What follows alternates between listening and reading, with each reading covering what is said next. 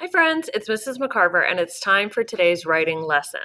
We have been working really hard to plan our own narrative story and we have filled up the first side of our planning sheet. So today what we're going to do is flip it over. On the back of your sheet, you'll see two big boxes. Let's think about what they might be for. Already we've talked about the character and the setting, and then we designed the beginning of our story.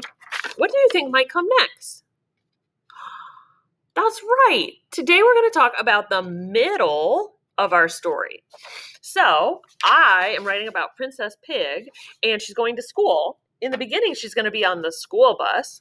And now I'm ready to think about what's going to happen in the middle of my story. So I'm going to show you what my planning will look like under the camera, and then you'll have time to work on your own. All right, friends, here is my planning sheet. I've done my character, my setting, and my beginning. Remember, in the beginning, Princess Pig is riding the school bus to school. So today, I'm going to think about what will happen in the middle.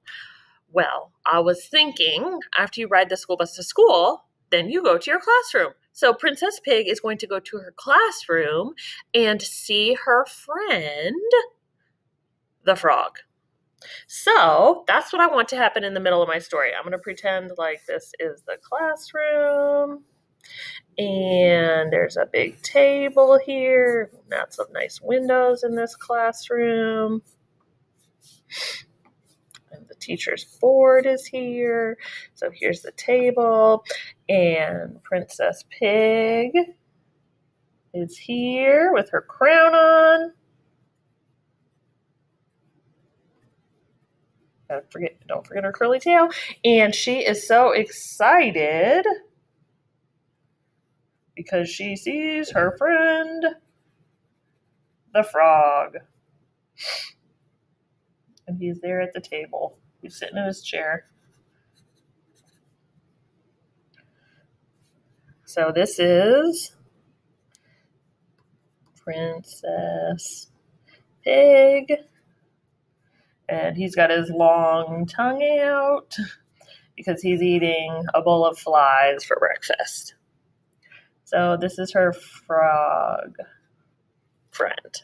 Okay, so I think I need to fix his eyes a little bit. Oh, look, he's got two big eyes. There you go.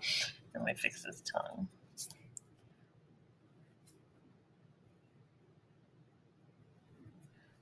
He's going down to get his breakfast.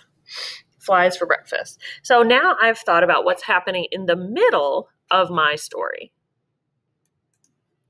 All right, friends, you just saw me do my planning. Now I want you to get out your planning sheet, turn it over, and think about what will happen in the middle of your story.